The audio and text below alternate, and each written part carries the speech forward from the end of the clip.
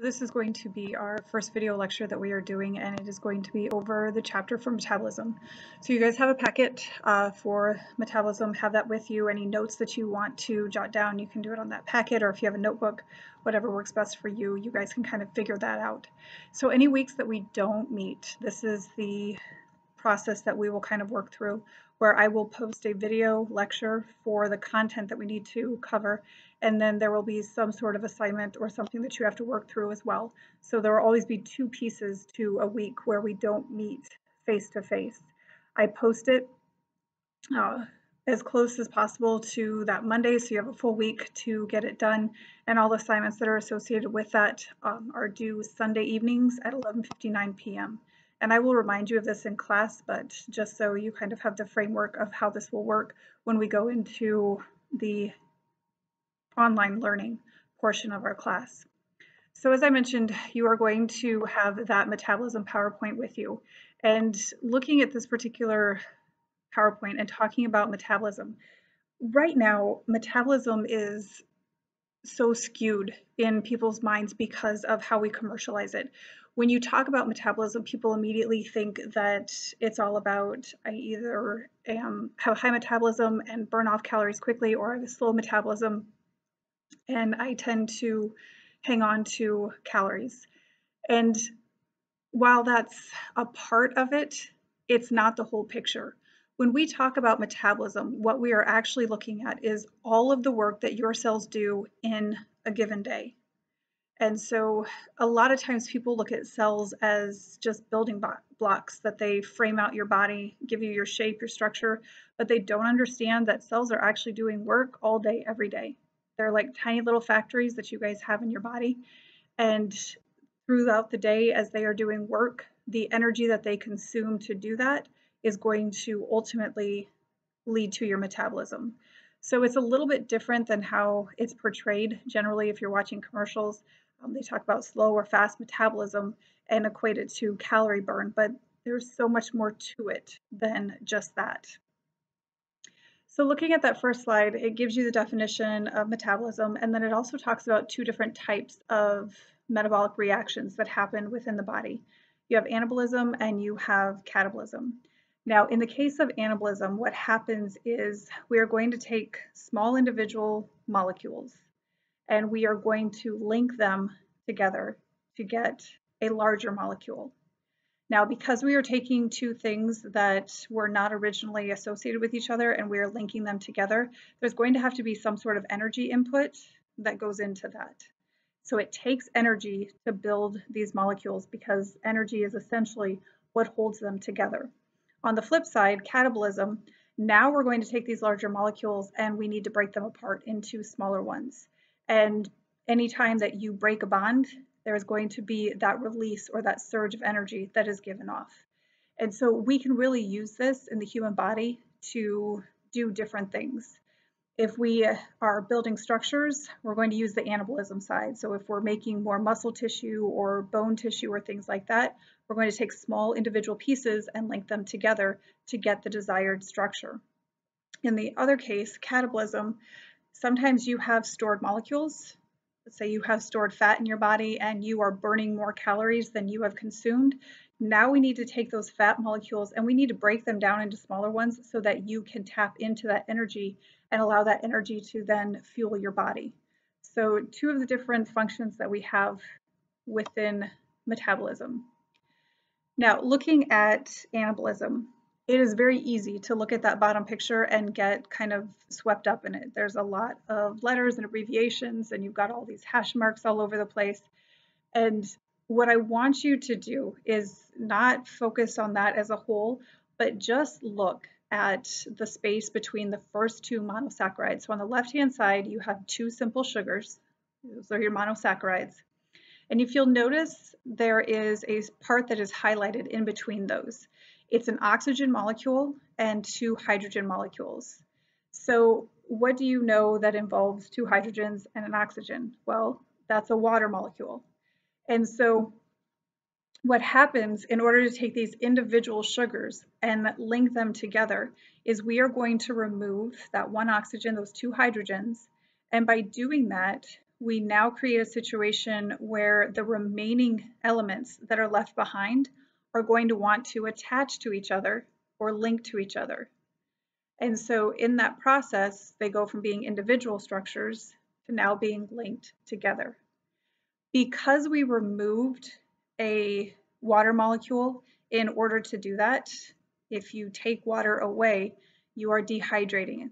And so that's why a lot of times anabolism is known as dehydration synthesis, because in order to link those molecules together, you have to pull or draw that water out of the original structure.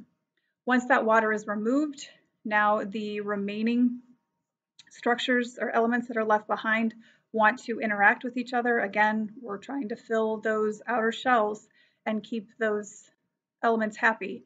And so the remaining elements will bind to each other, and now they're linked as one unit.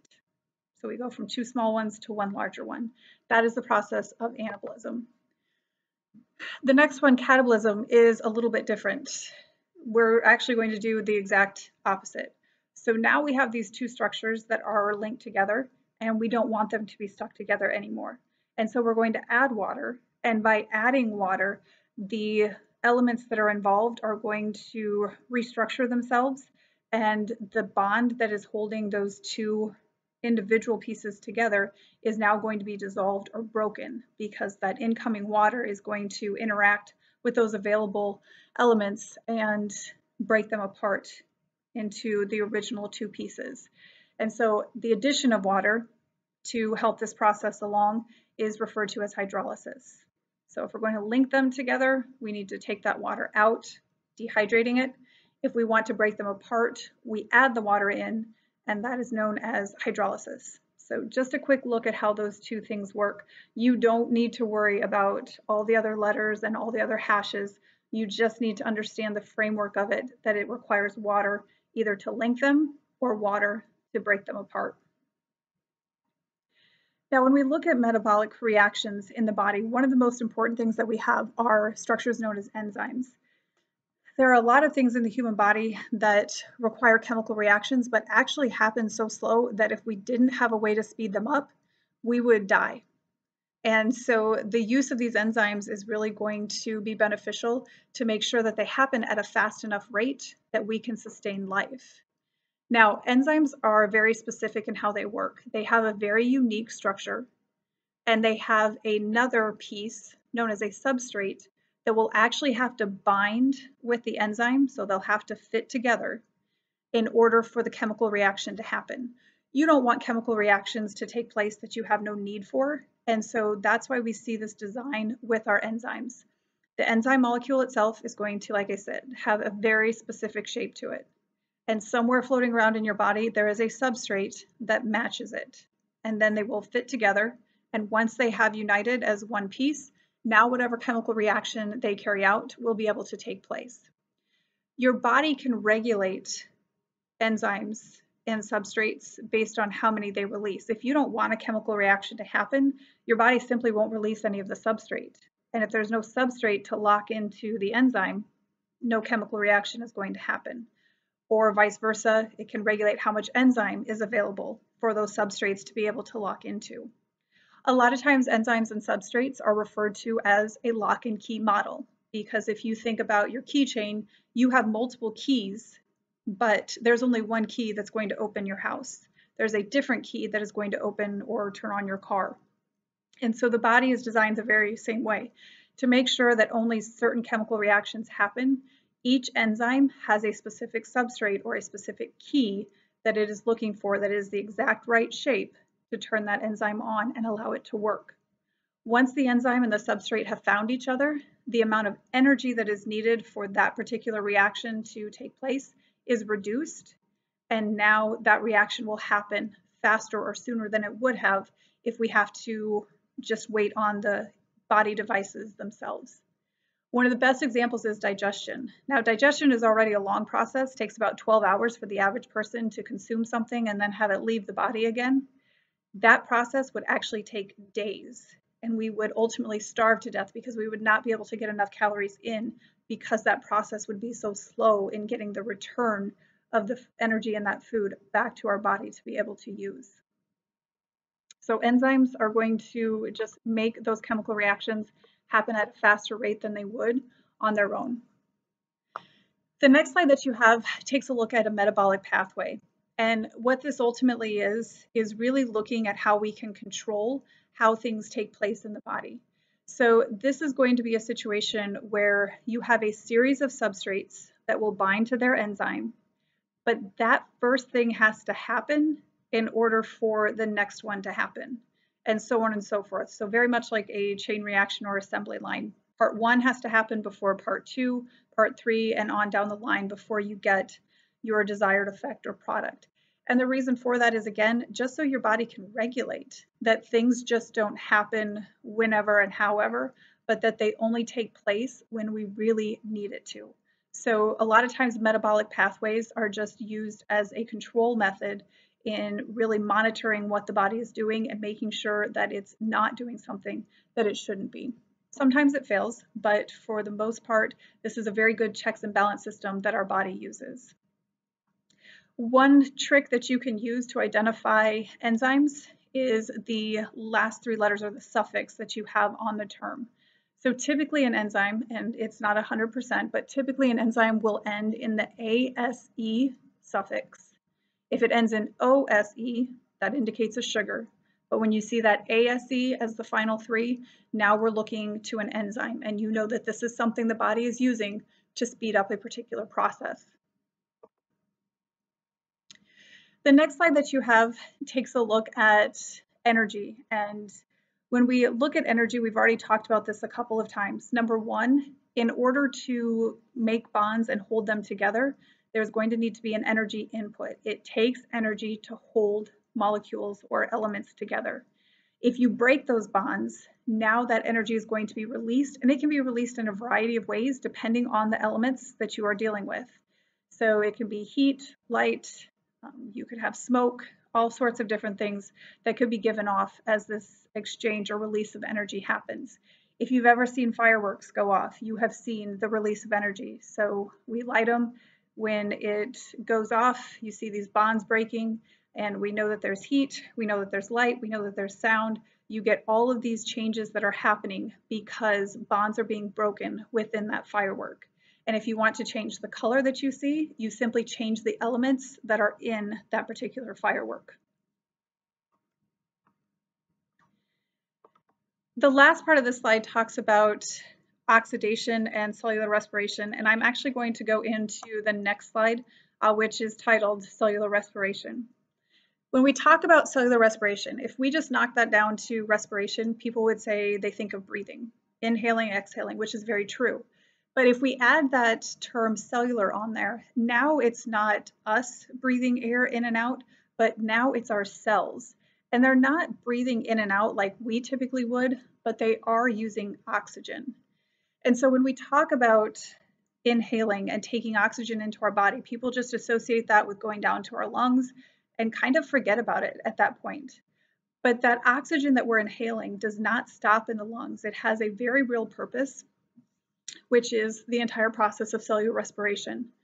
So we break cellular respiration down into 3 parts. First part is known as glycolysis. Second part is known as the citric acid cycle.